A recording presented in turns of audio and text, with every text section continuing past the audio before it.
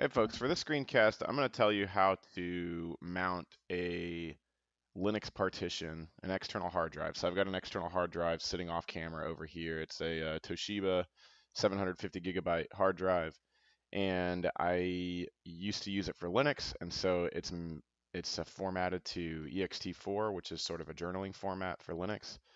Um, it doesn't work well with Windows, but Windows has done, a lot of strides to try to get them to communicate. So what I found out is that if you download, I have my cheat sheet over here. If you download something called PowerShell, you can run this as administrator. And so if you don't have it, you can go ahead and download it. You can run this as an administrator. It's going to ask you if that's okay. And then it's going to pull up this little menu here. And so again, I'm going to put this over here. I'm going to see if I can zoom in, maybe. Control zoom. Haha, yes. Okay, and then let's resize it. There we go. Okay, so you can kind of see that over there, and I'm going to move my video over here so you can see what's going on. So basically, when you first power up PowerShell, you want to do a WSL-install, and that's going to install this huge like Windows Linux environment. And I don't actually know what WSL stands for, but I'm sure you could Google that and figure that out. Anyway, once that installs, you'll reboot your computer, and then you're going to run this. You're going to plug in your hard drive. So you're going to install WSL, restart your computer, plug in your external hard drive, and then you're going to run this command: get sim instance dash query select star from Win32 disk drive. Okay, and then it's going to go through there, and you're going to see here, I'm going to maximize this. Let me run it again. There is a physical drive too. There's the Toshiba external USB drive. It's got one partition. That's a 750 gigabyte drive, and the model is this Toshiba external. What I need to know is this physical drive too. The other two drives are I've got a SSD drive on the computer. That's this one here, and then I also have an external drive as well. Well, not an external drive. It's like my computer has an SSD and a SATA, if that makes sense. Anyway, so once I know the physical drive, I'm then going to do a WSL dash dash mount // physical drive. And again, I'm going to change that number to 2 because I ran that sim instance command. And then I'm going to do dash dash partition 1 and then dash dash type ext4. Again, this is for, the journaling format drives. I'm going to hit enter, and if everything's working correctly, I'm doing this on the fly. The disk was successfully mounted at /mount WSL.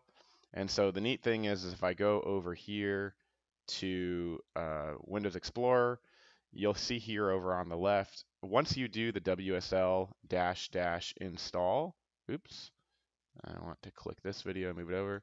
So once you do the WSL dash dash install, it will install this Linux drive. And if you click Ubuntu and give it a minute to access it, remember it said it was installed at /mount WSL and physical drive. And there you go. There are all of my files in there.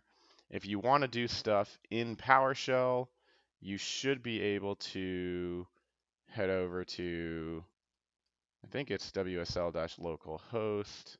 No. / sorry. So cd / WSL.localhost.